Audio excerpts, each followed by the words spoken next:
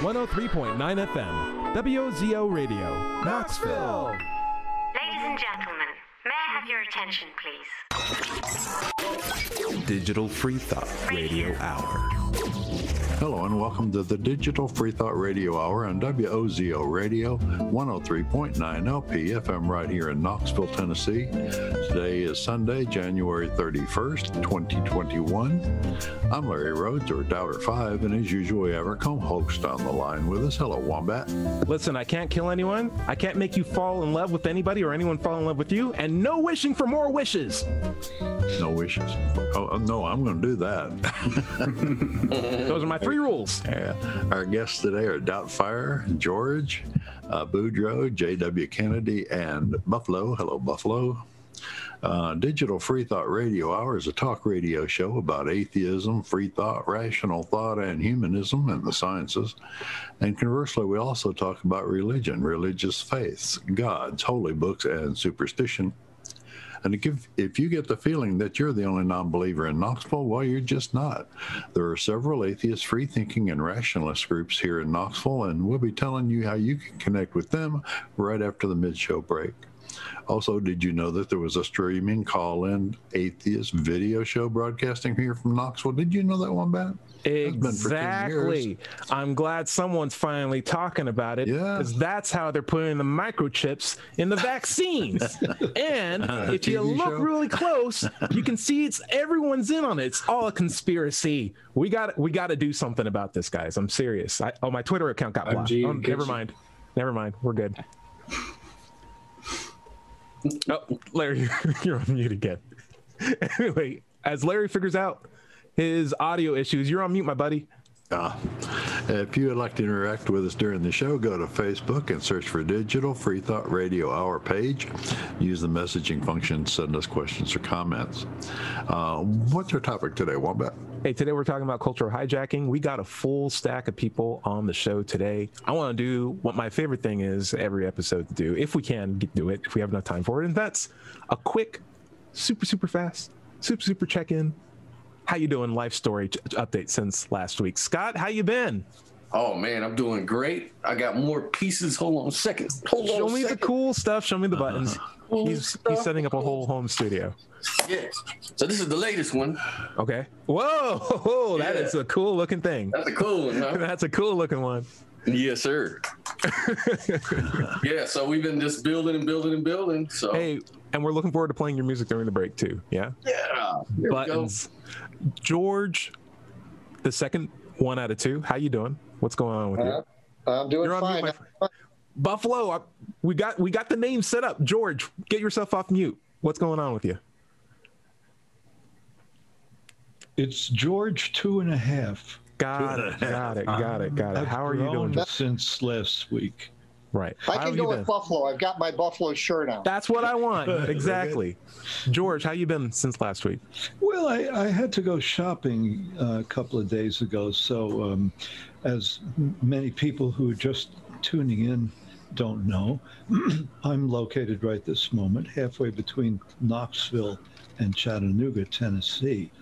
And here out in the boonies, I went shopping yesterday at the most expensive supermarket in town, and I'm happy to report that I only passed 2 people who were not wearing masks yesterday.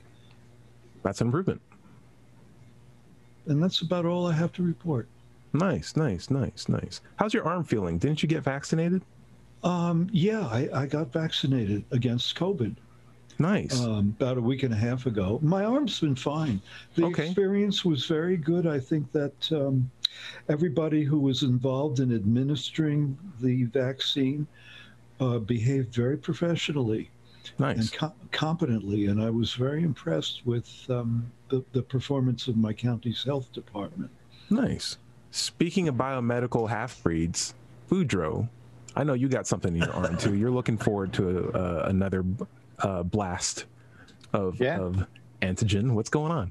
I'm signed up for number 2 on Thursday, and it's I'd like to say it's a blessing. I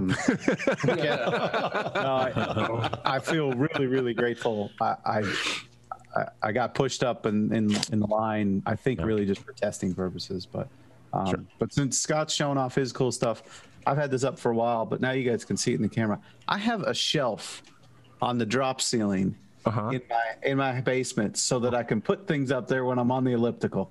I think I might be the only person that has a shelf just way up on a drop ceiling. Fair enough. That's pretty cool. That's pretty cool. Nice. That's your cool stuff. Buffalo, good to see you again. You're all decked out in the Buffalo gear. Nice to see it. How you been since last week? I've been fine. I get my second dose on Wednesday. Nice. Yeah. So that doesn't mean you're immune, right? Like you still have to wait a couple of weeks, and it just greatly reduces your chances of getting sick or like actually having it be a big deal. It doesn't make you bulletproof or make you a better driver, all that stuff, right? Is that accurate? It certainly does not in my mind, and I probably will never know unless I get tested for antibody titer. Okay, very, very cool. But it doesn't matter. I still follow the other rules strictly and try to do my part and move toward herd immunity. Nice. Thank you for doing your part. Also, weird question. I'm just going to take a weird backseat. You got that shot on your arm, Eric. Has that affected your drum playing at all? Like, good question, but no. Any soreness? Not really. No? Volleyball and drumming. Volleyball even. Okay. Yeah. No, but I am going to go rock climbing on Friday. So I'll let you know how that goes next week. Yeah, that's going to be an interesting thing. That's more of a mental thing anyway, though. JW, it's been forever since we'd seen you on the show. You're looking great in that blazer. How you been? Thank you. I've been all right, just moving right along, living life. I had COVID back in November, and I think it's been since before November since I've been on the show. Yeah, you've been out for a while. You've been sick. We're glad you survived. Also, you have various degrees of camouflage going on right now. Like, I can't see your forehead. You guys will know that he's wearing. Yeah, it's just a camouflage. But he's got the professor blazer on at the same time too. So like, there's so many messages going on here. He's professor. I just threw it on. I thought it would look better than just a black T-shirt. But, you know, I'm a guy who eats pizza for breakfast, so just don't be impressed. There's nothing wrong with pizza for breakfast. First of all, that's blasphemy. Yeah, you should totally eat pizza for breakfast. So, Larry, JW, did you wait it out at home? Yes. I have 3 roommates, and not a single one of them got it. Nice. Very good. Very good. I quarantined immediately once I had a fever that Sunday morning. I had actually cleaned the apartment the day before. Just out it was cleaning day anyway. And so once I had the fever, I notified everybody immediately, quarantined, and then I didn't find out until Tuesday afternoon that I had it, but I had already been quarantining for 3 days. And then I finished out the quarantine, had some people I know deliver me some things. So I still plan on getting the vaccine as well. Nice. Good. So, right. Speaking of that, Larry, when you get yourself in line, you qualify. What's going on with you? Well, I don't really, according to the Knox County guidelines. I'm 1AC, something like that. 1A3. Okay. Anyway, they're only doing people with hard medical problems or first responders or people over 75. I'm only 70.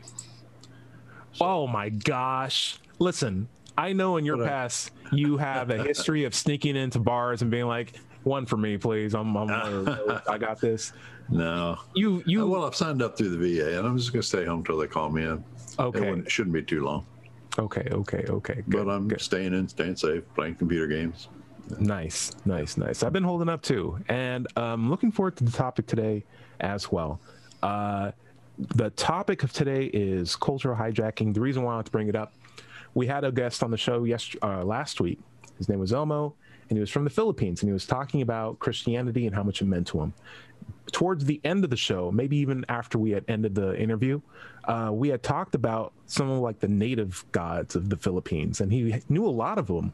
And Larry, you made the point that like if Catholicism hadn't found the Philippines, he would probably be telling us about those gods rather than the Christian God. Right. And that was such a eye-opening little thing in my head, because I thought, man, you could say the same thing for black culture, because I can't name any black kings, I can't name any black gods, I can't name anything from like really Africa. But even America can't name anything from Native American culture. Like, we don't know any great Native American chiefs or political leaders before the Pilgrims came. Like, that's just been all lost. The culture had been hijacked, on top of being hijacked, on top of it being hijacked. Even and today. Just pure history, too. Like, I'm Scott Irish. I was making the point before the show. I don't know hardly anything about Scott Irish history, but I certainly know Jewish history because I was raised Christian. Exactly. So, I mean, studying the Bible, you study the Jewish people's history. Yeah, you don't know William Wallace, but you know Ezekiel and Jesus, right? Right. And basically, religion has hijacked my sense of history. Scott, you were weighing on this before. What were you making a point about? Yeah, I was going to say, I was actually speaking to somebody earlier this week who was saying that they know Christianity must be true because our whole dating system is based on Christianity. So it's like, it's 2021, but 2021 since when? Since the birth of Jesus. So that just proves it's true. So the Chinese calendar proves that the dragon god is real too? Exactly. So we mentioned the Chinese calendar, and I was telling them all that. Jewish calendar. Jewish calendar. Yeah. Well, science has adjusted to that because they don't say AD anymore. They say BCE, before the current era. Yeah, and it's funny that we would name the weekdays after other gods. It's a Georgian calendar with gods named after the Roman gods, like from Saturday all the way to Sunday. Saturday and Sunday actually are pagan gods, the sun and the moon, right? We did a show on this before, but like Monday all the way through Friday are like obviously Frida, Thor. Like these are not Christian characters in the Bible, but it is a funny thing. But you had mentioned that your wife was from yes. Africa. Yeah. She's from Kenya. So in her tribe, they worshiped the god that lived on Mount Kilimanjaro. And this was way before it was colonized, that nation was colonized by the British, of course. And so Christianity and the missionaries came in, and now the national religion is Christianity. And they look down on the religions of their ancestors as a whole. It's kind of a shameful thing to do. But some people do in secret, she was telling me. Some people still pay homage. They'll still trek up to Kilimanjaro they'll say it's just for, heritage reasons. Sure. Not because we really believe it anymore. But like that ancestral calling that sometimes you feel that it's just a way to connect with your, culture or whatever. I feel like the lack of a sense of identity is a considerable sense that we have. A lot of people say we have a sense, only five senses. I think we have way more than that. And I think that sense of belonging, or the sense of identity, or the idea of like, even if I'm gone, there'll still be a concept of me or something that I was supporting that will remain. Like, that is a sense that we have for sure. George, I'd like to get your feedback on this. You were raised atheist, right? Do you feel like any part of your current identity had been hijacked by like a religion by any aspect, or do you feel absolved from all of that? Well, boy, it's so much to this, really. As you may be able to tell from my accent, I'm from New York, and New York is unusual, I think, in the United States as not being founded on a religious basis. The city was founded for money. It was the Dutch West India Company. It was strictly a corporate project. And if you've ever heard of the old mayor of New York City, Peter Stuyvesant, he was a middle-level corporate manager. And when the British came in and took over New York, which was simply like a stock trade with the Dutch.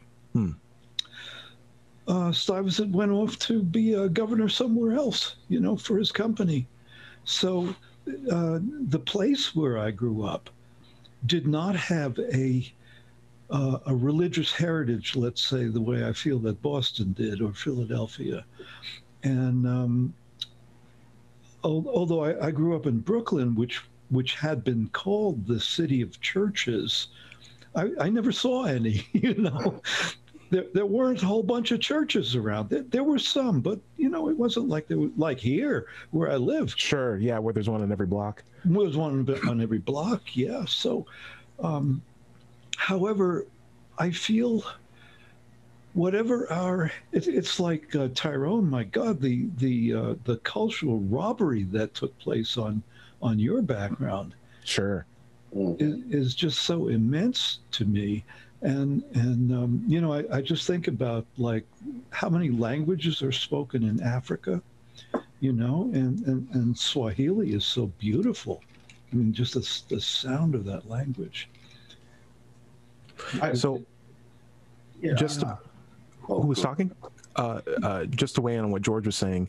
Yeah, I do feel like I have a missed opportunity, but I also feel like I'm just as invested in the American project as any other color of skin that's here currently. Yes, indeed. But it's also an interesting thing that even that concept has only been around for 1900s, like the very, very early 1900s when the Chicago World Fair was established like 1893-ish.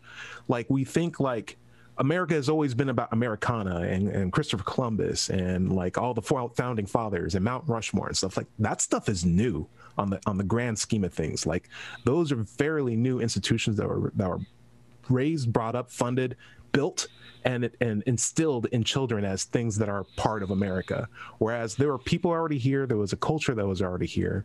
And I remember I was at the gym this morning and I was seeing like a PBS cartoon show about a bunch of Native American little kids playing with a bunch of friends and talking and about like, the great things about Native American culture. And I'm watching this and I'm like, this is brilliant stuff that's been here since we've been here, or even longer than any of us have been here. My culture has been brought over here. So we reach out for stuff, and if we can't find it, we'll invent it. And that's the new hijack, like the way how we can just make culture and force feed that as the new truth.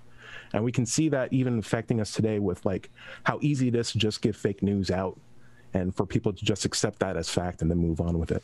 But I don't want to go too far off topic. Boudreaux, I'd like to give you the same question. Do you feel in your upbringing, because I know it wasn't like, aggressively religious, but like, did you find any parts of your upbringing hijacked as you grew up? Like, hey, why do I think that? Who gave? Yeah, no, good question. So I was raised Catholic. My mom was Catholic, but my dad is an atheist, and he didn't identify to us as an atheist until we were older. And I think it was something he did kind of out of respect to not influence us, maybe. Which is interesting because I'm not sure that it would have terribly, because I was kind of coming into atheism on my own. Right. So I don't know. I kind of felt like it was maybe kind of unfairly dishonest to not know early on that my dad was atheist. But I've thought a lot about how to introduce religion to my children. So I don't fault him for it at all. It's plus that was in the 70s, so it's a bit different than today. Absolutely. So, where did you grow up? I'm sorry? Where did you grow up? Wisconsin, north of Milwaukee. Yeah, so I moved to Kentucky when I was about 15, 14, something like that. The uncle that raised me grew up in the Green Bay area. Green Bay, okay, yeah. That's more where my dad was from. But a bit more north. But his last name is English. Did you run into any Englishes? No. With blue eyes? No. Blue eyes? No. No, he's they like to wear hunters by hats marriage. And like he's by marriage. So. And Argyle sweaters? No, you don't know that? Okay. Very I do love the. Oh, you work at UK? Hey, do you know this? There's Oh, you're from Kentucky. Do you know the Thompsons? I get that too. So, yeah, but my mom is from Sault Ste. Marie, Ontario, in Canada. So she's Canadian.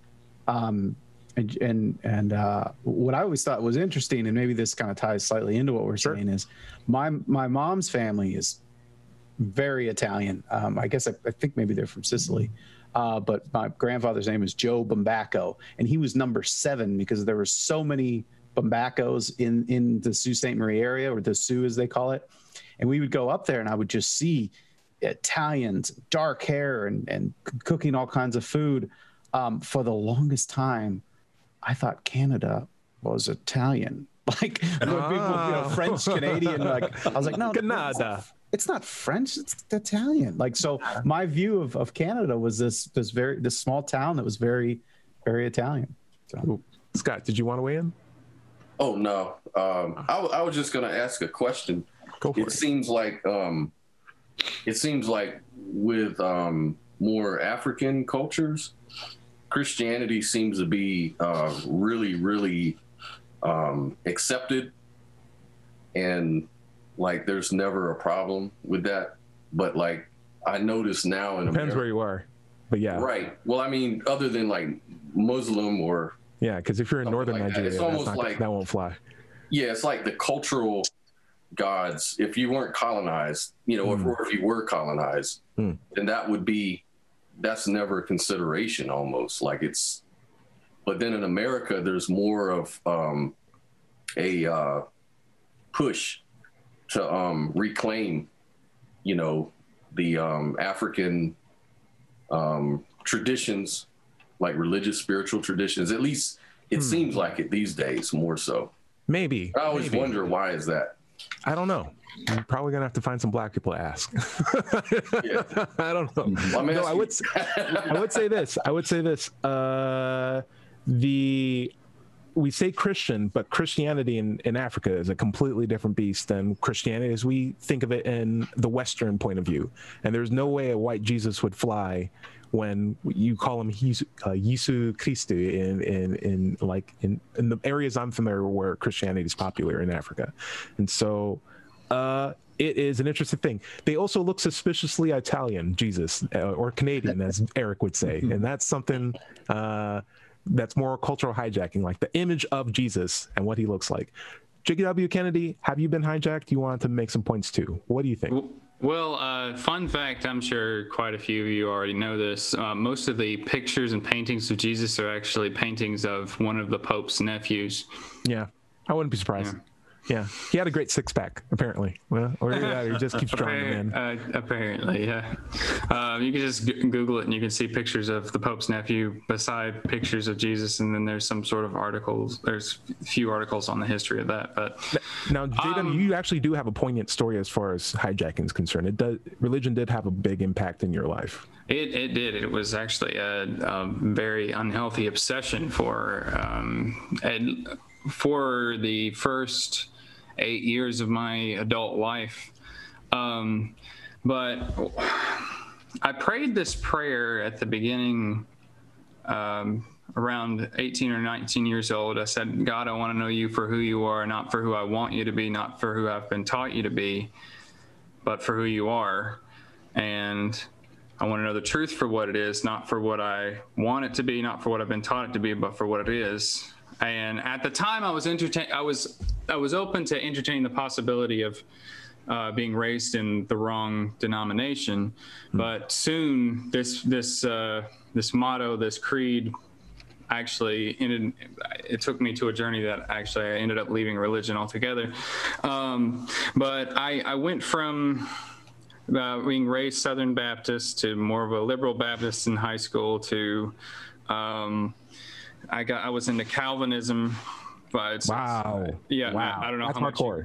I don't know how much you guys know about Calvinism. Its main belief is that God controls absolutely everything, and there's free will. But it tries to fit that into the biblical narrative, which doesn't work. You can't really fit reality into any type of biblical narrative. But anyway, then I went from there to an even smaller denomination of Christianity. It called Messianic Judaism, and what they called the Hebrew Roots movement, which most American Christians consider a cult, because we believed that we should still keep the commandments of Moses along with believing Jesus is the Messiah. And in their defense, we had so many more verses to support our doctrine than American Christians do theirs. And I learned in that, this is where the main point comes in with cultural robbing. I learned in that movement, in that denomination, about an emperor called Constantine, that I really don't believe. I think it would be very challenging for Christianity to exist today in the West if Constantine didn't do what he did. Right, he basically Christianized pagan holidays. I think he beheaded some of his family members. The national religion of Italy at the time. And he's the one that made Christmas Christian. He's the one that made Easter Christian, and they tried to make Halloween Christian by calling it Jesusween, but it really didn't stick. Jesus wing. I fool you not. Right. Wow. So that's another example how it hijacks it. Yeah, if you celebrated Easter, or if you celebrated, like Valentine's Day or Christmas at 25th of December, you're a victim. Not a victim, but you have been affected by hijacking. It's just it's the winter solstice. They hijacked it for Christmas, and Easter was hijacked the spring solstice. Santa's first elf was a demon called oh God, what was his name? How do we get a demon-like creature? Called Krampus. Krampus. There it is. Yeah, there you go. Buffalo. Speaking of wings, how do you feel if hijacking has affected your life in any capacity? Where do you think it's come from? How would you describe it? Well, I don't think I've suffered very much from it because I'm a first-generation American. My father immigrated to this country when he was 19 because he didn't have enough to eat back in Romania, and but he brought his culture with him, and so until I was 4 years old, I spoke nothing but Hungarian at home. So, very strong cultural basis, and we were, we joined with. We lived in a neighborhood with other Hungarians, bordered by a neighborhood that was rich with Polish people and all the wonderful things they've contributed. And I have a very strong background. So I don't feel like I've lost very much myself. Now, maybe the downside is that I haven't passed very much of that on to my children, and I feel guilty about that.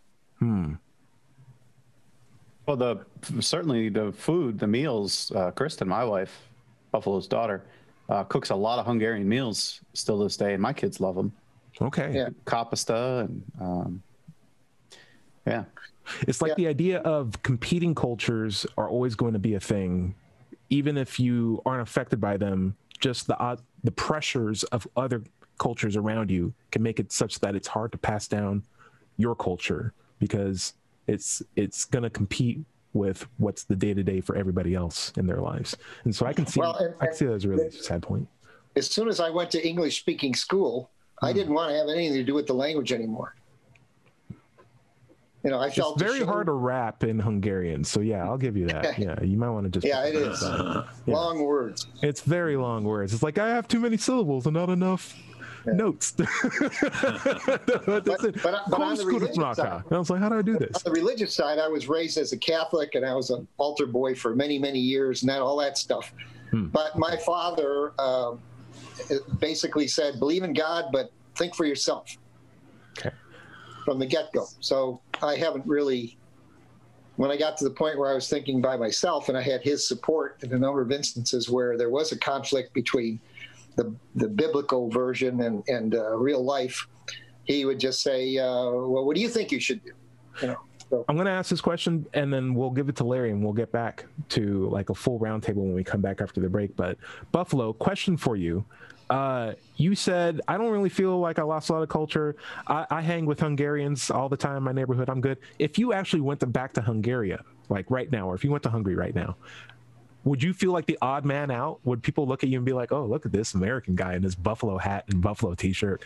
And he thinks he can cook American. He thinks cooks our food. No. Let me show you what a borscht looks like, you American boy. Like, do you feel like that's happened yet?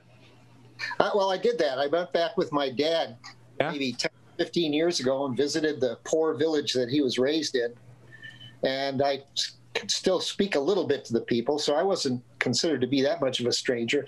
Okay. But I think they looked upon us, my father and I included, or both of us, as rich people. But I think we were very much accepted, and So there wasn't very much strangeness about it. Okay. But not bad. Larry, I want to hear what your perspective is on hijacking, because it's probably going to take like 20 minutes anyway. Well, I'll save you the time. You can go to my website, my blog, and read buy my book and read the chapter on it. How religion hijacks everything. Talks about how it hijacks the holidays and your culture and history, your family, how they try to get you to call the priest father, and the people in your church brothers and sisters, and they tell you if your family doesn't want to follow you into the religion, a lot of times they'll tell you to leave your family behind, and it's just a lot of hijacking going on. It's like I say, I've written a whole chapter on it. Go to digitalfreethought.com/blog and read all about it. Nice. I also found that words in our normal lexicon can be hijacked by religions as well. Like even the word, I was trying to sing the song Chariot in my mom's house, who's a Jehovah's Witness. She's like, don't sing that. That's a Christian song. I'm like, one, it's not. That's a love song by Gavin DeGraw. It's not a big deal. It's like Chariot is a Christian word, and I'm a Jehovah's Witness, and I'm like, that doesn't even make sense. It's just a thing that horses pull, but it's been so connotated, and Lord really has been connotated. There's a lot of words that we feel like owned by other people, but they aren't, and we should fight when that idea is brought up. Like, we own family, we own belief. Like, it doesn't, we're not non-believers, we believe in things too. Right. It's just we don't believe in a God. That's it. Things to think about. Larry, why don't you take us out? Sure. This is the Digital Free Thought Radio Hour on WOZO Radio 103.9 LPFM right here in Knoxville, Tennessee. And we'll be right back after this short break.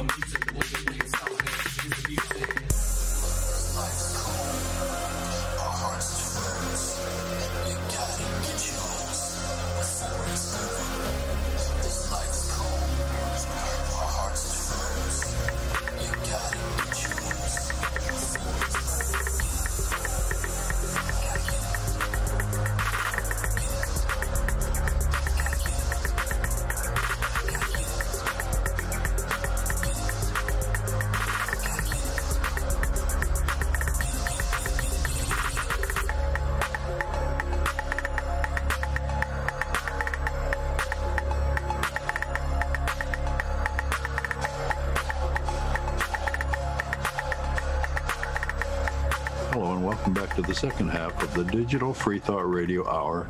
I'm Dr. Five, and we're on WOZO Radio 103.9 LPFM right here in Knoxville, Tennessee. Today's Sunday, January 31st, 2021. By the way, if you don't live in Knoxville, you should still go to meet up and search for an atheist group in your town. Don't find one? Start one. That's right. Another, earlier in the show, we said we talked about the atheist video show. Well, it was originally called Free Thought Forum Knoxville, and you can go to YouTube and search for those words and find their archives. But currently, they're under the name of Freethinkers United Coalition of Knoxville, also on YouTube. If you're interested in getting involved with this TV or radio show, just come to an Ask Meetup, go to our webpage, our Facebook page, or an RET page, the Rationalists of East Tennessee. You can find them at rationalist.org and tell us you want to be part of our video or radio shows. With us on the show today, we have Doubtfire, George, Boudreaux, J.W. Kennedy, Buffalo, and of course, Wombat and myself, Nice. Daughter 5. Where do we want to pick up there, Wombat? So Buffalo was giving us Hungarian lessons in Hungarian. So this is something I've always wondered. I know only one Hungarian word for a common household object. Can you translate this back into English, Buffalo? The word is ventilator. Ventilator. No, I cannot. I'll find it out for you, though. Let me Google translate it. It's for fan. What a fan, what a fan, what a fan, what a mighty good fan. Okay. What a mighty good fan. Nice job, guys. Well played, Wombat. Why is it always a surprise? That's what I want to know. Why is it always a surprise? All right, so last week's episode was, is slavery wrong? Let me check my book. And we were talking to Elmo, who was a guest on the show, a Christian. And what was interesting about him was that very polite, very welcoming, but very standard in terms of like the beliefs of Christianity. But I also feel like if it wasn't as staunch as someone who knows the Bible so well and is coming up with apologetics for it. It's more of like, oh, does it really say that? Oh, well, I never read anything like that. It seems like he's the kind of person that just needs to be critical when he's being exposed to some of the things that made us turn away from the Bible in the first place. One of them being slavery. And so DK66 says, it's a sad day whenever there's a person of color who defends slavery on the internet. And I get the point of view. Essentially, it's like when we asked him, like, hey, was slavery wrong? He's like, well, I'd have to see it on a case-by-case basis, which is really unfortunate, especially ironic in that it was in a conversation framed around him questioning our morality as atheists. And it's like in every case, we would say owning people as property is wrong. There's no explicit nature where that's an okay thing. It's always morally wrong. So Dada's Trading Room, friend of the show, many times commenter, gave us a really, really long comment.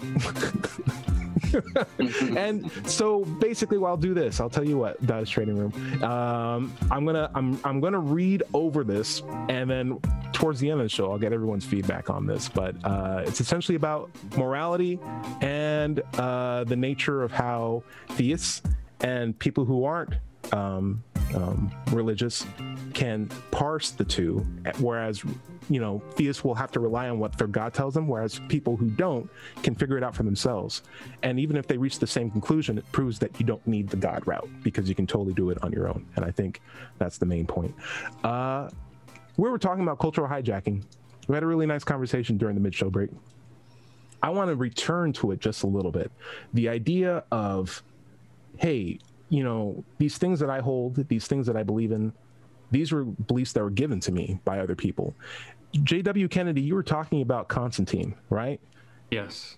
There were a lot of other impactful people that colored basically what was even in the biblical book in the first place, like the meeting of Nicaea. Is that how you refer to it? Like the people who came Nicaea, Nicaea. It was like the council that basically decided what books should and shouldn't be, and it was by majority vote. I always, we're taught in the American church that the Bible was given to us by God and it was brought together by the Holy Spirit and decided, and yet it went through all these processes of, Catholics have more books than than Protestants do, and then there are some Christians who only read the New Testament. There are denominations like the Church of Christ who just completely throw out the Old Testament altogether when it comes to doctrine. It's just, My issue, this is one of the reasons in the list why I left and decided that it was just more rational to believe that there was no personal God involved in Christianity, is that if there was, do you think that what's supposed to be the most important thing, his word, what he gives to us and what he tells us is right and wrong, how a man is supposed to be saved, and all those things that we're preached to about,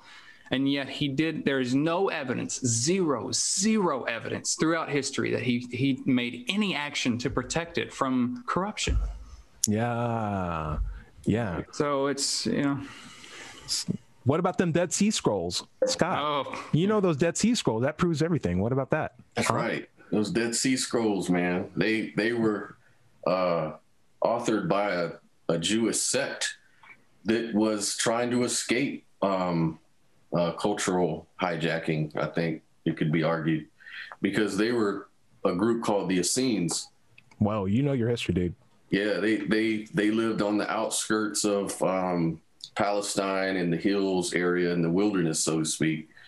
And they wrote down prophecies and wrote down copies of, the Old Testament, the Hebrew Bible that they had. And, they were considered heretical by the Pharisees and the Sadducees. And I think there were even some arguments that John the Baptist was a Essene, because he came from the wilderness dressed in, animal coverings, just like the Essenes did. Yeah. And the Essenes practiced this new thing called baptism. Which is kind of interesting. Hey, Pedro, what do you got? Just pointing out the irony here. Maybe others see it too, but we're talking about, I assume we're talking about these scrolls that were uncovered, and science was used to, 3D modeling to unravel them and read them and translate them and all this. And just, there's a bit of irony that we're having to use science to make things more. Wow. That should be apparent. Yeah. Okay. Well, not apparent. Yeah, totally. George, I'm gonna head to you real quick, just so everyone gets a chance to feed in on this. But like the idea of okay, so you found a really old document. So what? Why should I care? Why should I even take that seriously? Like, you can tell me Dead Sea Scrolls, you can tell me Council of Nicaea came together and came up with a series of books. But why do I care? Why should I care? Well, sometimes I ask myself these questions because I would like to understand what these deluded people all around me believe. Because I live surrounded by them, and they baffle the hell out of me. And they have a really strong influence over how I experience my life. That's true. So even, but I keep trying, and I'm very unsuccessful at this, because I try to read the Bible and I keep falling asleep. George, you made a great point. Even if you are raised atheist, even if you don't believe in a God, even to your senior years, being in America means that you are living in the effect of a Christian shadow, more or less. Well, don't forget too that my background is Jewish on top of this. Then that has an effect as well too. Okay, so I mean, my mother and father were raised in the Jewish tradition. One of the Jewish traditions, and to tell you the truth, I'm not quite sure which one, but so I feel very baffled, for instance, here in my town where I live. As the county seat, it's got a bunch of supermarkets. And two of these supermarkets, the expensive ones, have Jewish food kiosks. Okay. And yet the only Jewish religious facilities I can find around here are the phony ones. The evangelical Jews. They're not Jews. I don't know what they are, but, they're not any kind of Jews that I grew up around. So, because they didn't exist when I was a kid. Jews for Jesus is a relatively new phenomenon. So. But you did, I guess my takeaway was even if you were far removed from religion growing up, you still feel the effects of it, because the people who decide the rules in this country have religious backing, have to appeal themselves to religious lobbyists and stuff like that. JW, raise your hand. What's up? Well, a moment's kind of passed now. Go for it. You can bring it back. Well, I've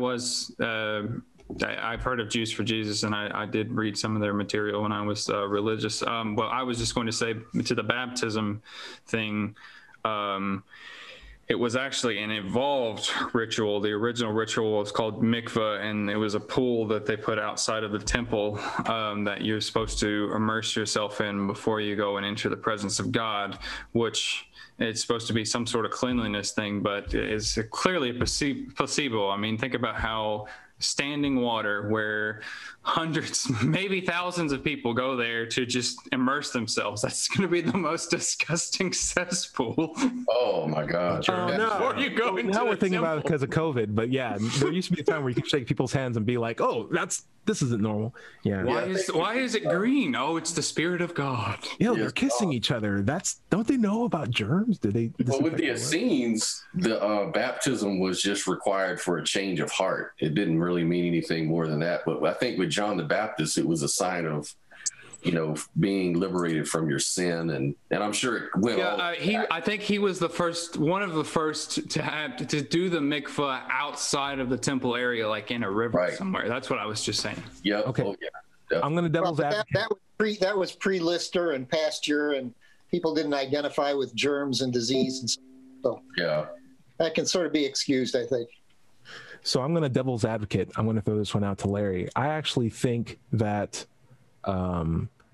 cultural hijacking has made it easier to be an atheist, because we know how easy it is for someone who's about to be an atheist to just be like, well, I'm spiritual. I'm just going to pick the next culturally acceptable thing. So I don't have to be a label atheist. I can still say I'm religious, but I can at least pick the next thing: Buddhist, crystal, universal connection, all that stuff to make you feel good and warm and not look like an outsider. But the buffet of religions around the world, you can pick the one that currently suits your spirituality, as it were. But cultural hijacking has been like, we're going to take all these gods, take them off the table and just make it one thing. It's the one thing. And that way atheists can just be like, well, your one thing doesn't make any sense. You're right. One thing, and then it's like, oh, you made it somewhat simple, because it's the most popular one. It's like, wow, like if I don't believe in this one thing, I'm 70% not on board with like more than half of the religions around the world. That's great. You've made my job so much easier as an athist. Well, a lot of times you'll talk to deists and they'll say, I believe in a God because I want to believe in a God. I've heard that. At least they're honest. They're just telling you up front, it's something I want to believe in. Yep. And there's no reason not to, they say. So, okay. Deism I don't have a problem with that, because it doesn't have any dogma. It doesn't have a book telling you what you should or not do and not to do. It doesn't have any commandments. But it still allows you to think that a supernatural being created the universe. We don't know anything about that being. He doesn't care about us or keep an eye on us or anything. Of course, we wouldn't know. But there's no dogma, so it doesn't interfere in our lives per se. I would add a biological element here. Go for it. I believe in belief genes. Mm-hmm. Yeah, and I think that we have propensities. And beliefs are part of those propensities. So everything in science, right, or just about everything, is on a Gaussian curve. Okay. And so that means a distribution, a variation, and ultimately in a biological organism, that means differences in the DNA. And so there's no reason for me not to believe that there are people who have sets of DNAs not yet identified, not yet connected with belief or propensity to believe, and that these people have more of the expression of those genes than, for example, I do. Yeah. And therefore, that's the context I put. So you're saying it's nature. It could be nature, not nurture. But exactly. I personally believe it's more nurture. But I wish it was as natural to question and challenge our own beliefs as it is to believe something. Yeah. Right. Well, Richard Dawkins was the one that he came up with a hypothesis that, because magical thinking, like when our early ancestors in the bush saw the rustling of the bushes, you either thought it was some spooky demon behind the bush that was out to get you, or it could be the wind. And those who thought it was the demon behind the bush would run away, and those people could live to talk about it. Whereas the science-minded people says, oh, we don't know what it is, so there's no reason to run. and then they might have got eaten up by a lion or something like that. And so it just seems like we are the ancestors or the descendants of the people that ran away from the rustling of the bush. So that magical thinking kind of got passed down through, the generations to make us who we are. And we're all kind of prone to beliefs and magical thinking to some degree. Well, we know other minds exist. I mean, we look around us, see other people and other writings, and we know animals have minds. So we tend to project them where they aren't as well. There you go. And we always look for an explanation. So what better explanation is that something or somebody is causing it? That's right. I also do think what Larry was saying, that the way you're nurtured has a huge impact on the way that your thought process operates. And I think, no one's raised to be a misogynist. No one's raised to be racist. Those are things that you pick up from your environment. And one of the things I want to be absolutely clear about is like everyone is a little bit racist, and that's okay. From my opinion, it's like a salt. You put it on food, it makes jokes funnier, it makes movies like easier to deal with, keeps your blood pressure low. It's the people who put way too much salt on it. It's like, that's too much salt. It's like, well, my grandfather gave me this salt. It's like, that doesn't mean you got to put it on everything. Calm down a little bit. So I've never heard that analogy. I like it. It's pretty good. And the flip side are the people who are like, well, I don't put salt on any of my food. It's like, well, you're just very boring. Like, I don't want to tell you anything. I don't want to eat your food. So like the people who say like, I am not gullible because I'm genetically disproposed not to be, that is something where it's like, hey, at least consider that the gullibility gene is right next to the self-delusion gene, and you want to make sure that you're at least aware that these two things have a really big impact. If one exists, it's likelihood that the other one exists. I don't know if there is a gullibility gene, but I want to be aware that it's very easy to convince yourself that you're right in this world. And that's just a really unfortunate thing. I think it's possible to transcend your natural inclinations to be tribal or to be a magical thinker or something like that. Because I used to be a magical thinker, huge. Same with me. Yeah. And you just have to train yourself to be. Skepticism isn't something that comes natural. So you have to train. What is magical thinking? Leading towards supernatural excuses to explain things that can't be tested, things that can't be you falsified. basically explain things with no explanation. God did it. That's not an explanation. Doesn't give us any information. You give us an answer instead of an explanation. Right. I will tell you something that was really good. When I grew up, there was a show on Fox called The Masked Magician, where it would basically tell you how every magic trick was done. And I remember watching that show, and I was like, this is ruining magic for me. But then when I realized how hard it was to do the trick, magic went from... It's skill. Exactly. Magic went from like this weird, ambiguous, entertainment to like, this guy's good. He did like the whole card lift. He did a little pass pull here. There was probably a string there. This guy really is a good engineer. I respect this on a technical level. And at no point did his hands leave his arms. It's the same thing with me with science and learning about how reality works. Like when you really look into deep sciences and hard sciences and stuff like that. Like I used to think that science is ruining religion for me, and it's ruining spirituality for me. But then when you really look at nature and reality and how things work and what we come to find out, it's actually a better story than religion. It's so much better. Yeah. Understanding is so much better than belief. On top of it. So Buffalo's inclined. First of all, here we go. You go for it. It starts from modesty, and that is the scientists realize that he doesn't know. We don't know anything, absolutely everything about anything. Exactly. Sure. And that's quite different from religion, isn't it? Or belief in a deity.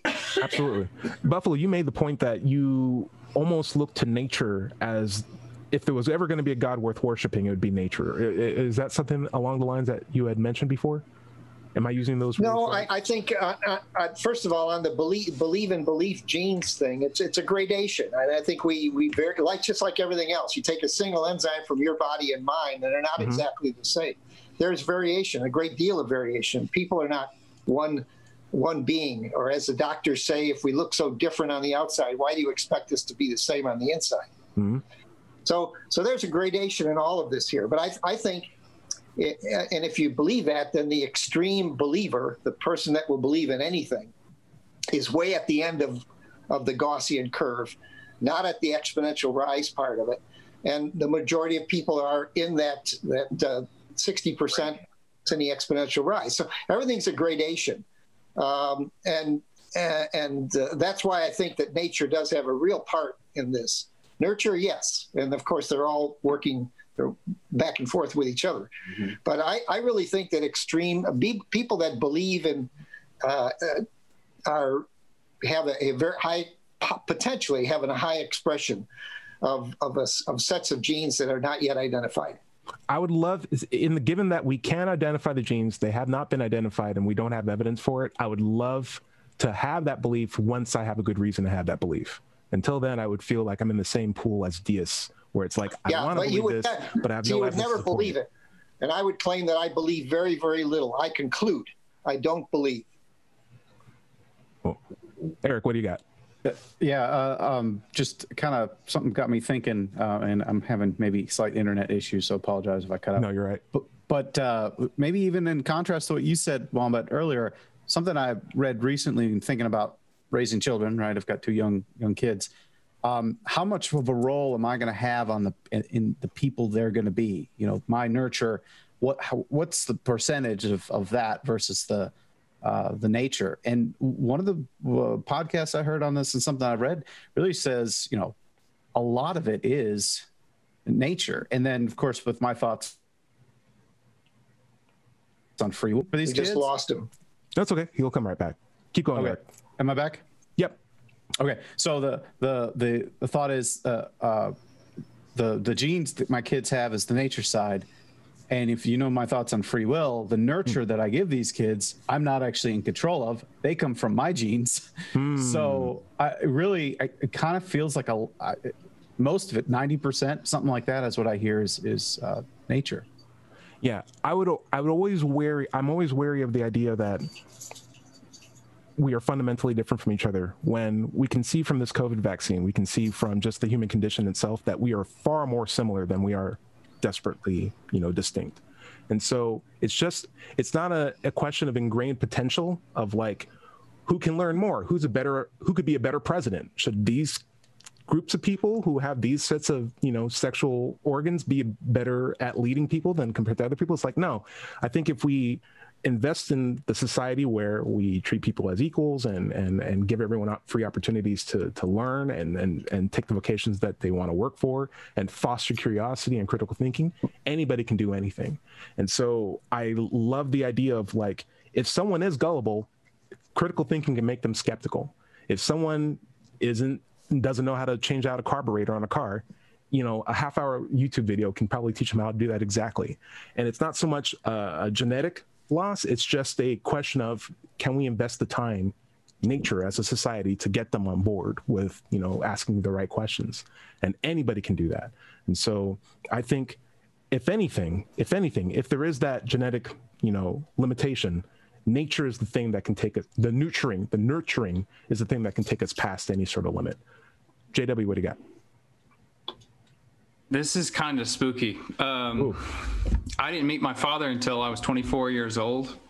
And when I met him, everybody on my father's family was really, it was just really strange because I sat like he did.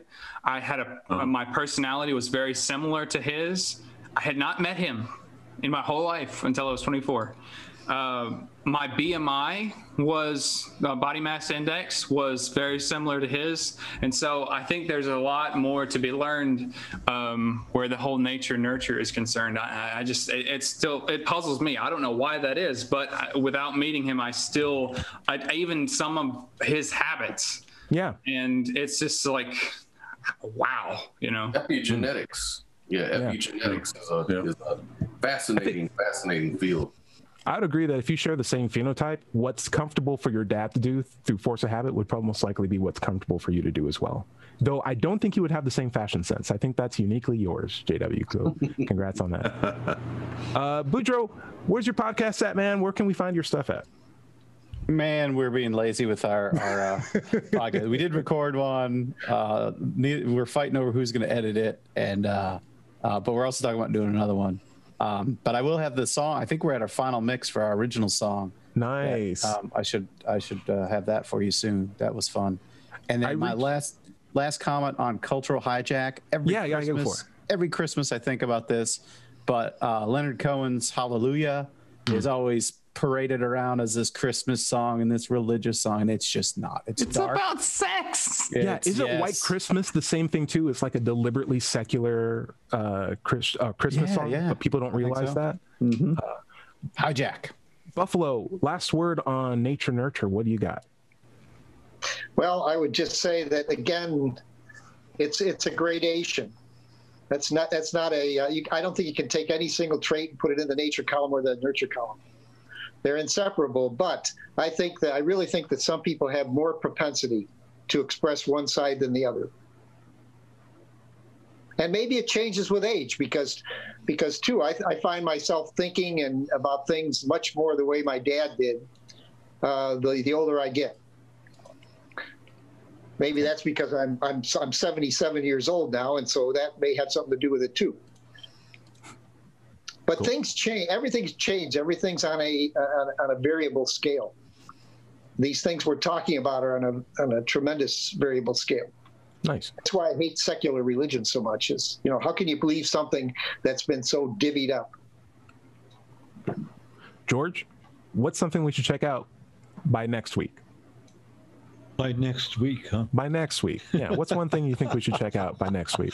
Well, I like a book called Tales of the Dervishes by Idris Shah.